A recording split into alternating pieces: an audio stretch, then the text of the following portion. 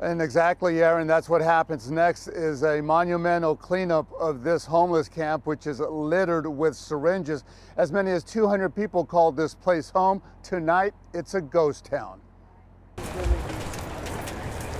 Friday morning, police, fire, and city leaders moved in to enforce a 72-hour notice to vacate the Santa Cruz homeless camp behind Ross. By 8:30 Friday evening, the camp was empty. My fear is dying alone in the woods and nobody noticing, so that fear wasn't true when I was here. At its peak, roughly 200 homeless people, drug dealers, and drug users occupied the camp.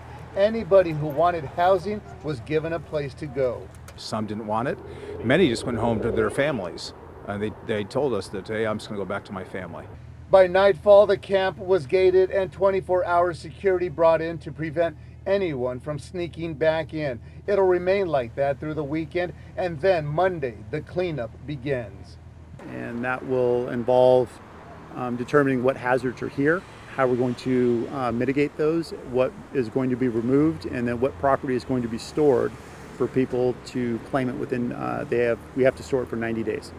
The homeless camp had become a lightning rod for Santa Cruz, not to mention a public health and safety concern. Syringes could be seen everywhere. 4 people died here. There was a fire, and Friday, a small explosion. Efforts to clear it out landed the homeless and the city in federal court. Police chief said this was something that needed to be done. Neighbors said it's about time.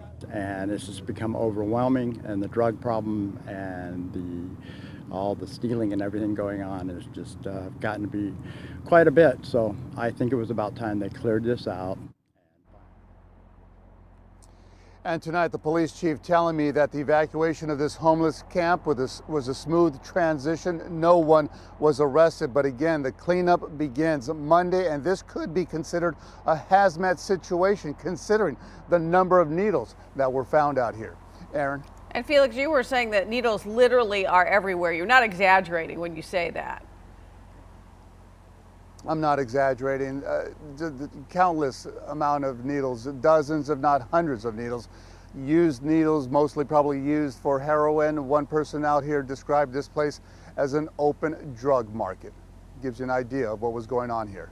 All right, Felix, thank you. City crews say they will store away any valuables belonging to the homeless worth saving, and as you heard in Felix's report, they have 90 days to claim their items. And new information tonight regarding this man who was detained following, as Felix said, a small explosion inside the camp today. He was questioned by police and FBI. Now, it turns out he was cooking a can of beans but failed to open the can, so it created a small explosion. No one was injured, and the man has since been released.